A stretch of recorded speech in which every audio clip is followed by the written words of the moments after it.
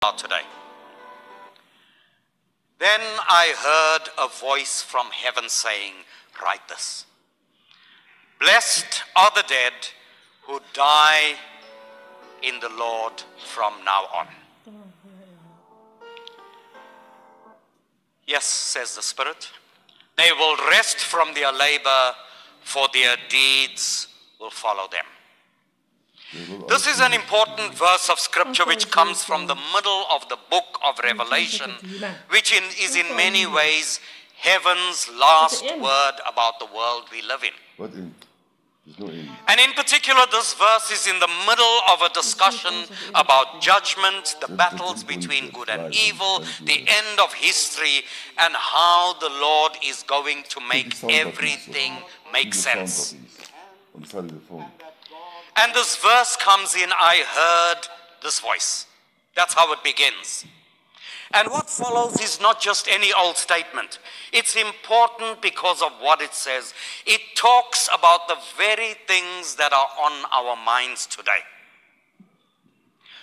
Moments like this make us, whether we like it or not, think about life and death. Moments like this make us think about the future, our loved ones, and our own life. We wonder whether life is really worth all the struggles and hardship that come our way. And this verse is about that. Blessed are the dead.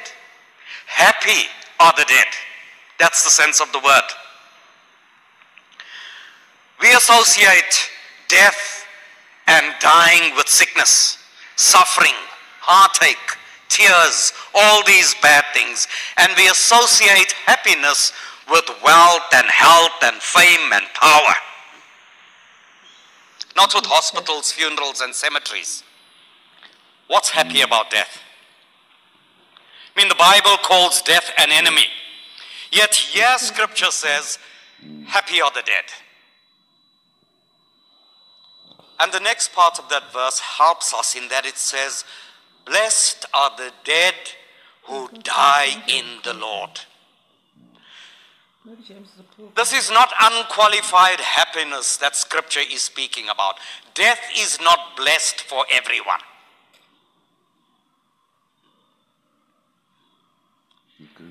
Scripture says a person's relationship with the Lord makes a difference. A trust in Jesus Christ, who he is, what he did, and what he promises provides a difference. That sometimes that difference may be subtle, sometimes it may be obvious, but the Lord makes a difference in how a person lives, and the Lord makes a difference in how a person dies.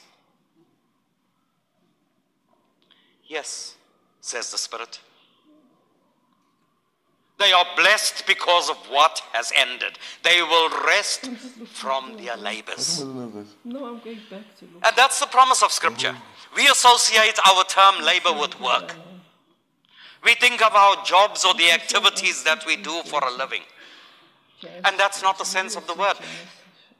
This word means the struggles or the wearisome toil of everyday life. It pictures the kind of activities that wear us down. That all of that will come to an end. They will rest from their labors. And so it's a rest from our struggles. Certainly, the labor associated with pain and sickness is over. So are the worries and the fears that are all too common in this life. The struggles with sin and temptation and weakness. But our verse also says that those who die in the Lord are blessed because of what will continue. Their deeds will follow them.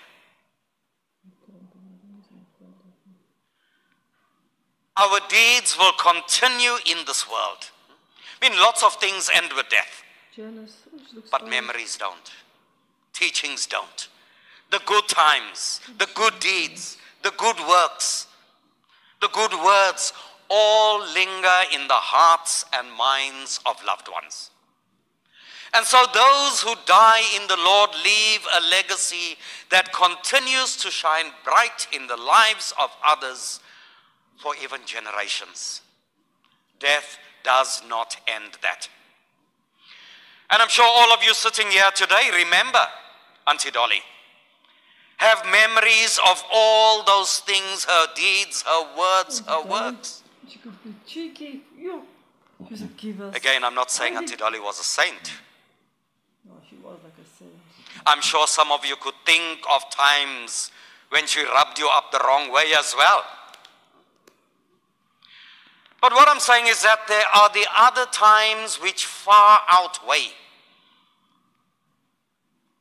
the struggles. There are those times which are outweighed by the love and the care and the encouragement that she showed in even little ways. The other verse, or the other reason that Scripture speaks about this blessing is that the deeds of God's people follow them into eternity. The Lord knows our lives, the Lord sees our faith, and nothing goes unnoticed or unrewarded. And that is what Scripture says makes the struggles and difficulties of life worth it all. Jesus taught us that a reward awaits in eternity. He says that anyone who gives a cup of cold water in his name would not lose their reward. And we know the greatest reward will be the simple words of the Lord, "Well done, good and faithful servant." And so blessed are those who die in the Lord, for their deeds follow them. We say goodbye to Auntie Dolly today, but I know that she will live on in the hearts and the minds of many whose lives she has impacted on. Her legacy of humble strength, servanthood will go on. Her memory will remain to give strength for the future. And so we are convinced and we are assured that she lives on in the presence of her Lord and Savior. And we thank God today. We thank God for her witness. We thank God for the hope that He gives to us. And we celebrate her life among us, remembering how she faithfully lived out her identity as one of the followers of Jesus Christ. Amen.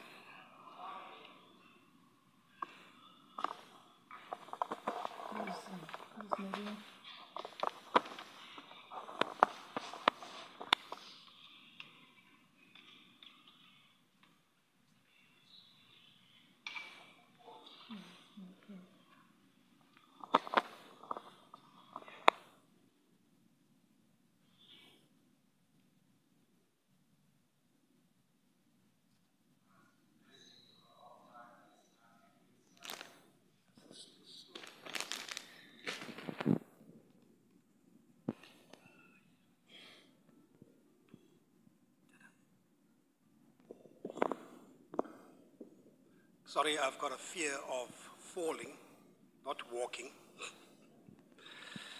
Who's that, Blackie? Old habits die hard also. I'm a fiddler when I get to the mic.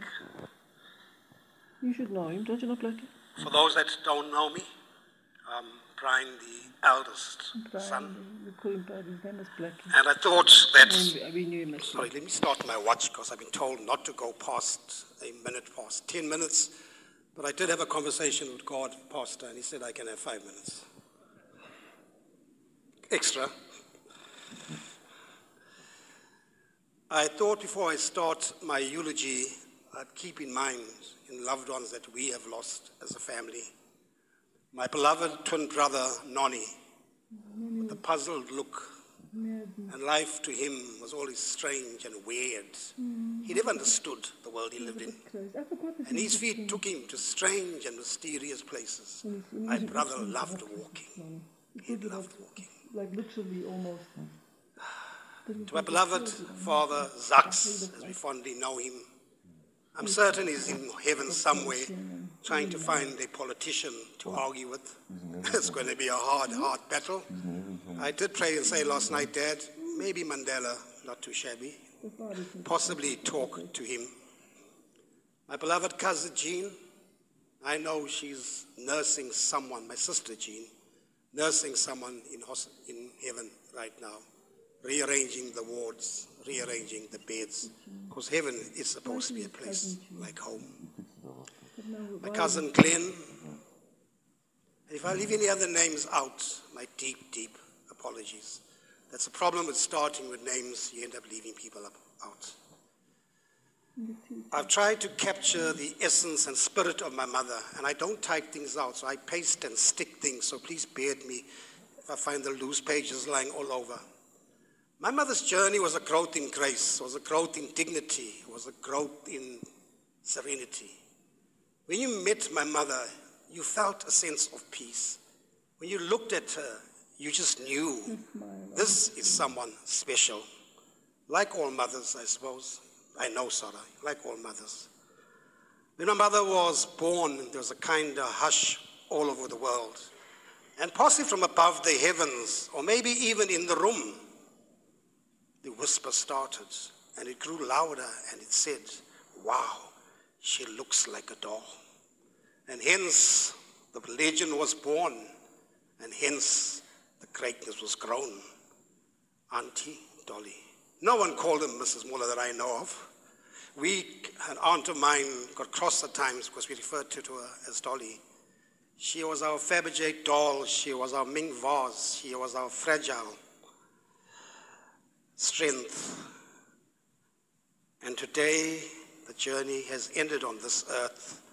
And there's another kind of a hush as the whisper got louder. Dear, dear Dolly has passed away. And our world is dimmed, our structure, our edifice, our foundation, the very fabric of who we are is torn apart. But I know my mother, because she was a warrior, and she's going to say, my dear and beloved children, be strong, walk the walk. You are Dolly's children after all. This amazing woman grew up 5 children in a garage. Gordon and I were reminiscing the other day over a few spiritual beverages, as we often do. She grew us up in a garage with wardrobes separating us. And then across from the same outbuilding with one room, she literally and physically dug with her dear brother, Uncle Reggie, a basement flat into the bowels of the earth. And thereafter she built a mansion for children, could each one of them have their own rooms. And people think when they see us today that we are rich, but we came from poverty of the kind you often don't want to go back to. But my mother always told us, poverty must never define you, it must never imprison you, it must never affirm who you are. You don't leave the home a poor person, you leave a home a rich person, because you're lucky to have a home. This JC +2 educator, in those days, our white government in their wisdom and arrogance deliberately gave young colored teachers a chance to become teachers, and they called it a JC +2, so that you could remain uneducated and remain there. But this beautiful mother of mine went back to school, night school, and the year I got to matric, she also matriculated. Wow, wow, wow. On a lighter note, she became my driving Miss Daisy, because suddenly one day a brand new Opel Kadett turned up in the yard. And my mother drove her down. And for the next few years, until she was 70, she drove her eldest son around, who still does not drive, by the way. He never ever drove, Blackie. Never. So very Sorry, an apology. I said if my notes are all over. I should have someone standing next to me to pick up my notes. I'd like to touch on my mother's spirituality. I'd like to read a beautiful proverb that my beloved, one of my nieces sent. I'm not going to mention names because I'll get into trouble. Strength and dignity are her clothing, and she laughs at the time to come. She opens her mouth with wisdom, and the teaching of kindness is on her tongue. Proverbs 31. Strength and dignity are her clothing, and she laughs at the time to come. She opens her mouth with wisdom, and the teaching of kindness is in her tongue. My mother had a spirituality that I can't define because I'd need another hour to do so. But as our hearts have a natural pacemaker, for those of you who don't know that your heart beats without it being told to beat, there's a natural pacemaker that regulates your heart. I'm convinced that in my mother's soul, in her chapel, in her body, there's a moral compass deep in there. Because to her, doing right was as natural as breathing. And she could never ever understand why would people do wrong and then apologize there afterwards. Because as far as she knows, you should know that it's wrong before you did it. A simple value that we take into our lives, hopefully, right now. I'd like to talk to my siblings now. And this is a message I sent to, families, adopt families, and have families beyond our families. And I was thanking a special family that lent my mother a hospital bed at the very last minute while we were trying to find a bed. And I sent this, and I said, the chemistry and mysterious alchemy that connects and exists between families is almost impossible to explain and understand. It starts as a golden thread, but breaks into an unbreakable chain. A friendship, a love that never keeps going. It's just there. And in our certain times, as the roots of old age start creeping around our mortal trunks, it's such a comfort to have such friends. My brothers are my friends. My sister is my friend. And to each one of you, to my beloved sister first, thanks for giving us the comfort to know when I slept safe at night, when I did not have to worry because I knew Mum was in a safe harbor, that Mum was being looked after and protected. And we cannot put into words and ever imagine how our lives could move on, and at times when your life stood still. And for Paul, to that and the rest of your family, we'll always remain eternally grateful. Spider, named after his father, a special kind of human being. You see the son, you'll see and know and love the mother. Even if you did not know the son, you knew the mother, you'd love and know the son. A rock, a friend, a companion in my life's journey.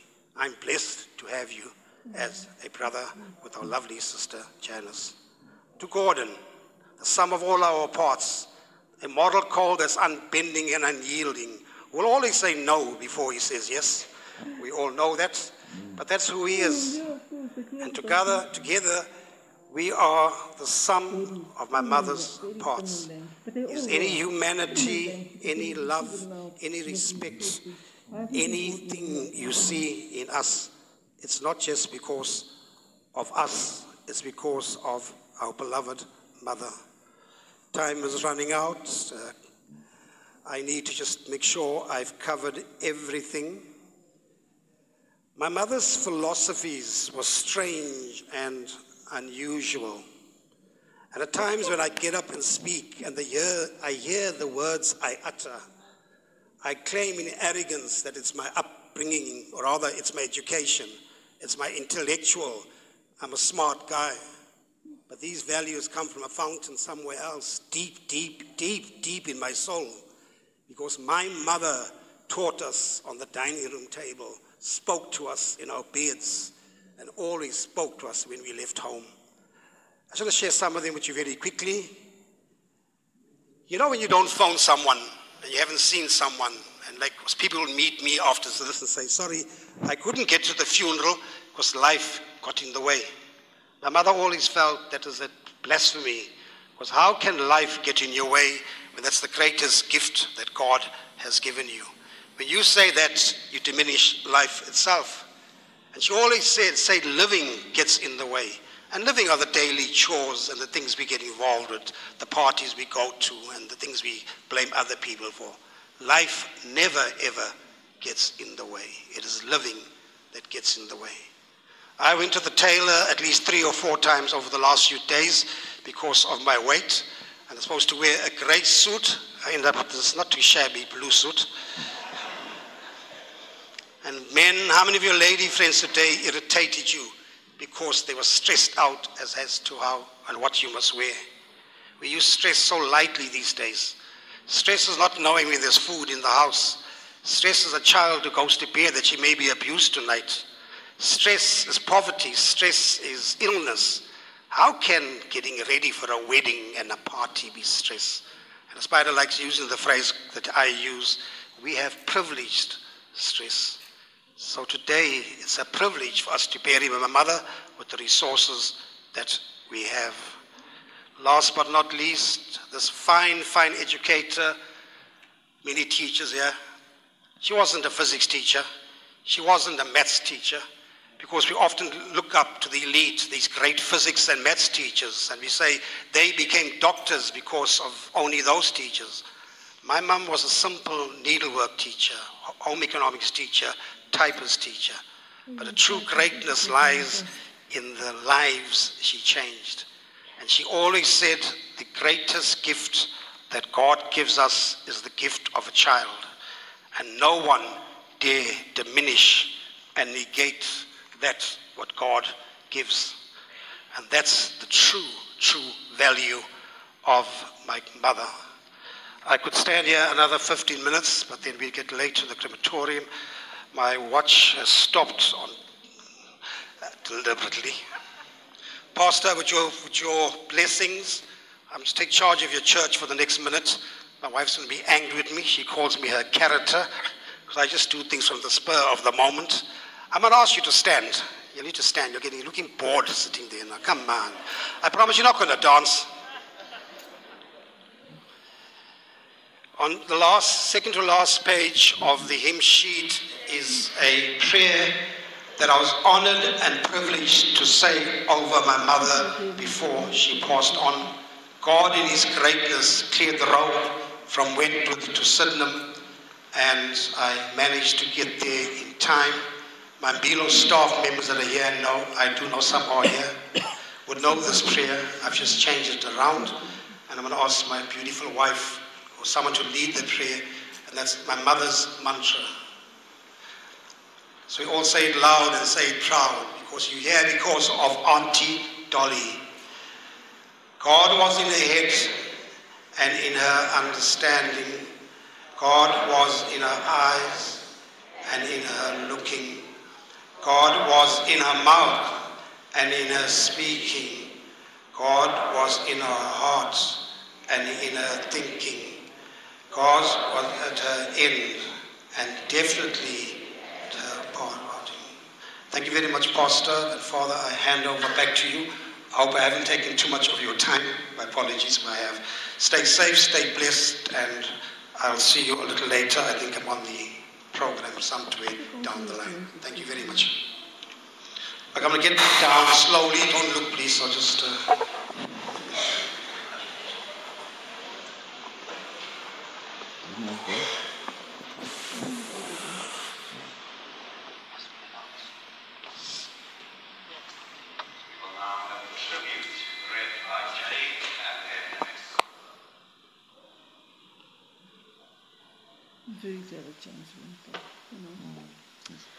What a privilege to be asked to say this tribute from our dear family friend, Pastor Raymond Clark, titled A Tribute to Our Dearest Auntie Dolly.